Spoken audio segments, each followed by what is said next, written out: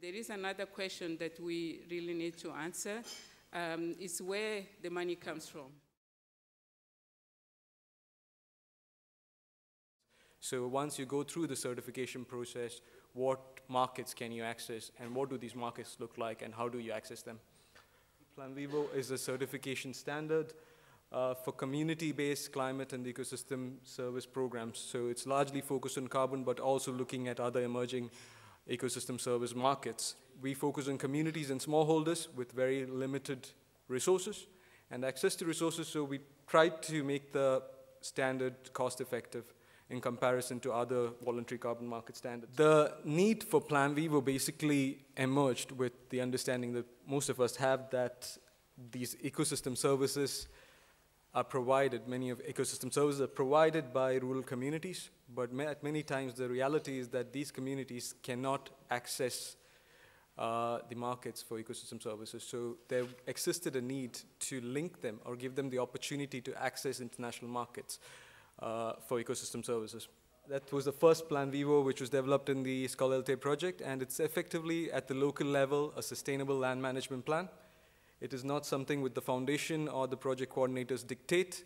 It is developed by the community members themselves. It is, like Richard said, a plan developed by community members. This is how we would like to sustainably manage our land, and what finance can we access for these activities. There is an annual reporting system in place which gives the foundation oversight into the project's activities and which gives a sense of confidence and transparency to buyers.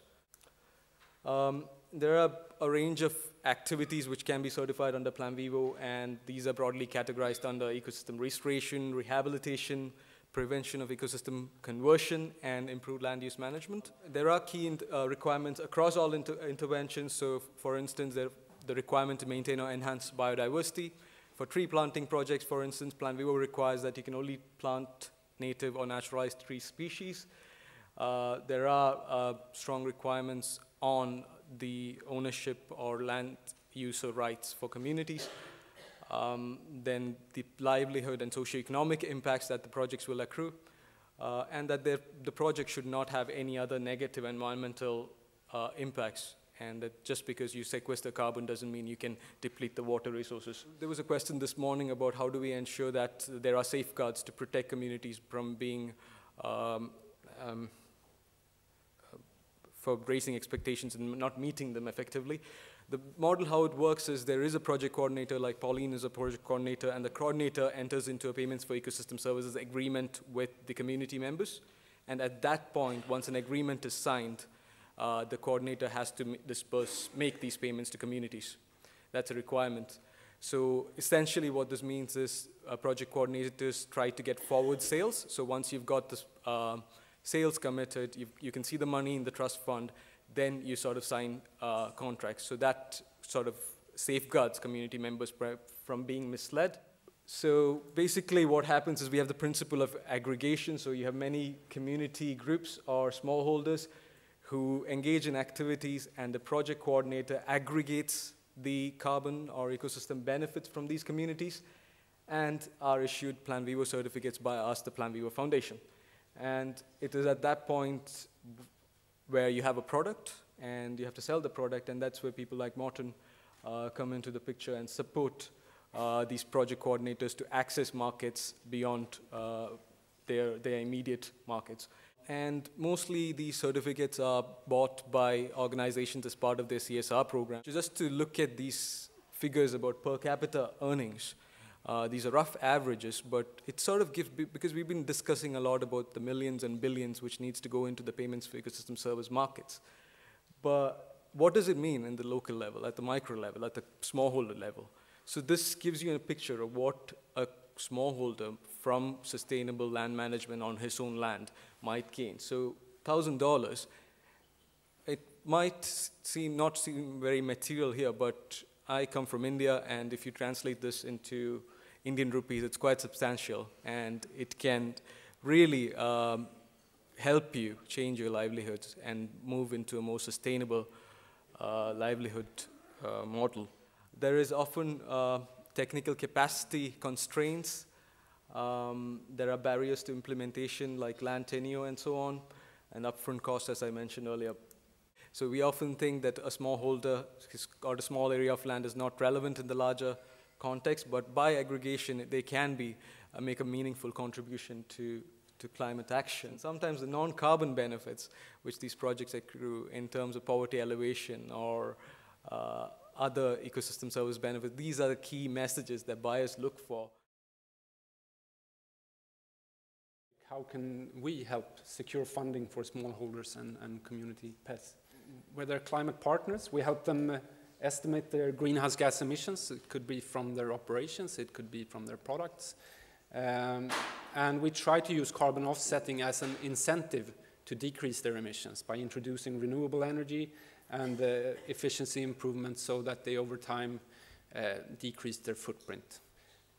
Just doing offsetting, in Sweden at least, and I think here too, is often seen as greenwash. So if you don't combine the three strategies, it's a waste of money. The great thing about this business model is that very few customers quit. Once they start reporting and offsetting, they rarely quit. So our customers stay on board on average for at least 5 years, which is great for us and for the projects. And we have also been successful with the food industry. I think the food industry, they know what's at stake with diminishing services coming out of ecosystems. That's where they earn their money. So they realize what's at stake and they want to engage in protecting ecosystem, planting trees, sequestering carbon. So that's a tip for you out there who is going to focus on the food industry. You get a good response. This is fairly unfortunate, the market situation in the world, that globally, I mean in Sweden, we have a carbon tax and it's, I think it's £90, which is good. But globally, the carbon price is very low. The last time I checked, it was below 20 cents. And of course, not many projects get off the ground with 20 cents. So with this situation, having certificates on the market for 20 cents, a lot of my customers, they call me once in a while and ask, oh, I got this offer, buying certificates for 50 cents or something. Why should I pay you 10 times more? Because we're trying to, we want to sell it at least $7, $8 or something like that. And we have this tough competition and this spillover from the compliance market. The Swedish market is pretty good. 9 out of 10 people know what carbon offsetting is, and this is not the fact in many other countries. So if you go out on the street, 9 people out of 10 know what carbon offsetting is. So that's good. When we asked the same question 2 years ago with our partner Novus, who did the survey, only 7 out of 10 people knew what it was. So we follow up with a couple more statements, and it turns out that 6 out of 10 people prefer to buy products and services from companies that show responsibility by reducing their greenhouse gas emissions. If I'm going to elaborate on that, I think we can help by bundling environmental services and co-benefits with carbon in a more attractive way. We already do that, but just listening today, it's amazing to learn how trees really affect and improve ecosystem. And when taking them away, it's so obvious that they are very valuable. I don't think it's feasible at this stage, at least not on the Swedish market, to sell something else than carbon. I mean, you see that it's from Bolivia. It's the only thing that we actually can measure today. But of course, bundling these with the other benefits of trees and forests, we can certainly charge a price premium. When it comes to certifications and labels, I mean, usually it's a lot of investments going into these, but I think they are very important from a customer's point of view. They signal recognition. Often in this, I mean, as in the Plan Vivo certification, they include transparency. You can see all the assumptions made and the calculations made and so on. So they create a sense of trust. And also I had a call this morning with a wine producer that wants to label their wine as a carbon neutral wine. And by doing that, they can have a sign on the shelf on Systembolaget, which is the big monopoly in Sweden, so that their offer stands out on the shelf. So by labeling, hopefully with our carbon offset label there, yeah, they can sell more wine. It's the obvious thing to do. In general, we have thought too little about sales. So we have to make sure that the projects out there develop a business plan from the outset and really think about who is the customer that are willing to buy this. This is not exact science. I mean, quantifying benefits, even quantifying carbon. We think we can measure carbon, but really no. It's really hard. A couple of the projects do really good selling themselves, I think. For example, the Limay community carbon, they have a, they truly have a business plan, I think, and a diverse, many different resellers and so on. And selling directly, I wouldn't have anything against it.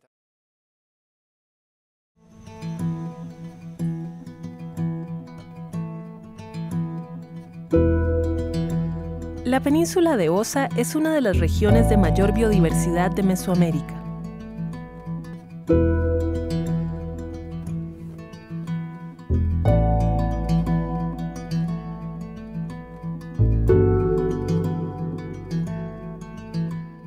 Desde el 2007, con el aporte financiero de Conservación Internacional y de Nature Conservancy, se apoya a propietarios de fincas privadas para acceder al Programa Nacional de Pago por Servicios Ambientales. De servicios ambientales ya todo cambió, tengo una vida diferente, la familia también. Ya no tengo que estar maltratando la montaña, la cuido, ahí limpio los carriles, la tengo en buen estado. Y aparte de la vida acá diaria, ha sido diferente. Seda Arena, con el apoyo del Global Conservation Fund, GCF, Conservación Internacional, CI y Conservación OSA, aportaron $1 millón al Fondo de Biodiversidad Sostenible para el pago de servicios ambientales y establecimiento de servidumbres ecológicas a largo plazo.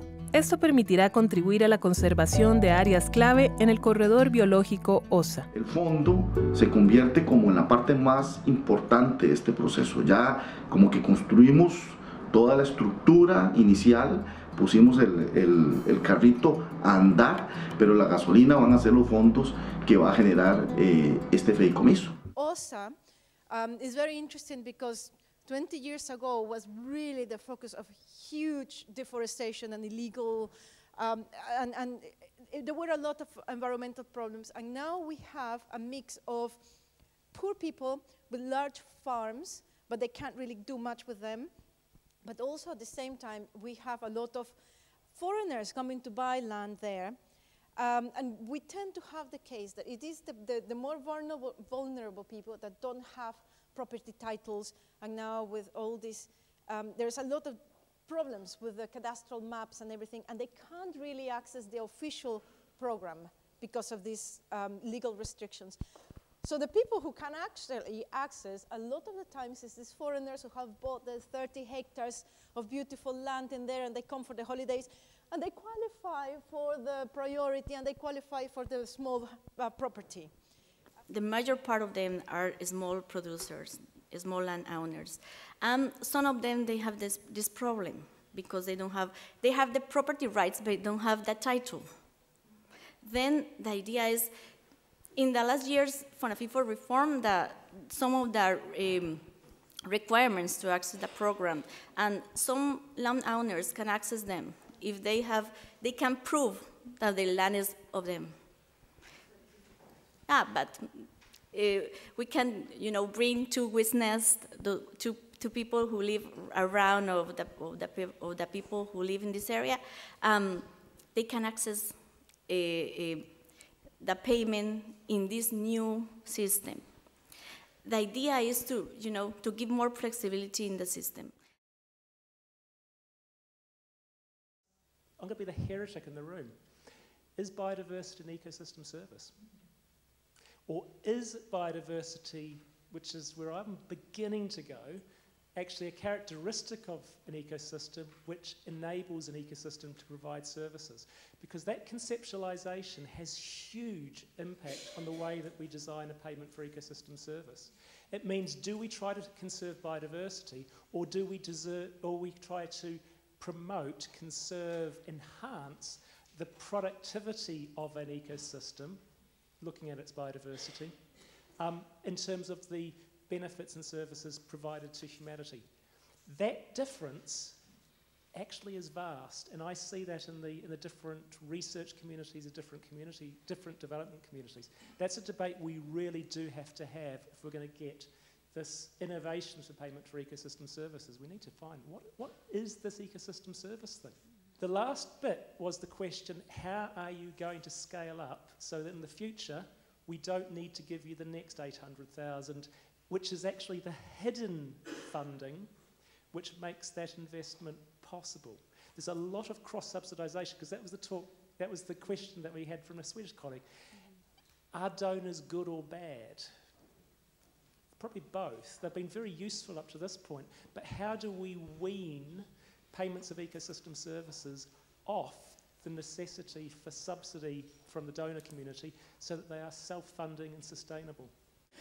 And one of the challenges that we face is not only the technical ones, but also the mindset ones of we're so used to working with grants that we're not really thinking like business people who need to take strong business plans. And we're sitting here thinking about how important business plans are, but we also need to cultivate that kind of thinking and mentality amongst the communities we're working with, and also the local partners that we're working with. And any lessons that you have on how you facilitate that shift in mindset would be very valuable, because there's a macro question about the funding, but there's also a micro question about mindsets as well, I think. I think in some of these pioneering innovative projects, you may need to invest a lot more.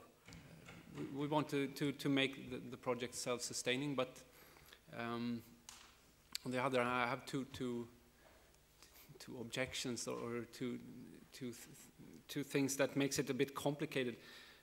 On the one hand, the donor funding is sometimes seen by customers as a label, and it's like if USAID has contributed to that project, or still do, it's a recognition for me to also get involved as a private actor. And also, should you forbid projects to apply for donor funding if they see the possibility for making them better? Fair trade was mentioned, and in fact, Fair Trade International is working on developing of a fair carbon standard now, and one of the key components, but big discussions, is on the minimum price. No? There will be a consultation period, public consultation, I think in May of this year, so if you keep on touch on the website of Fair Trade International, you can comment on that. And it will be launched next year, I think, in practice. No, but Fair Trade is teaming up with the gold standard. What we increasingly learning is that trust funds are not a panacea. They're not the solution by themselves. They are just enablers. They enable to channel down resources to local communities. They allow some transparency on how you manage resources, and they can also act as a buffer when there are shortfalls in the funding. It's clear that we have to really understand the value chain of ecosystem services. Who is part of that chain? What are the costs and benefits that are generated along the value chain, and what really trickles down to the level of the communities?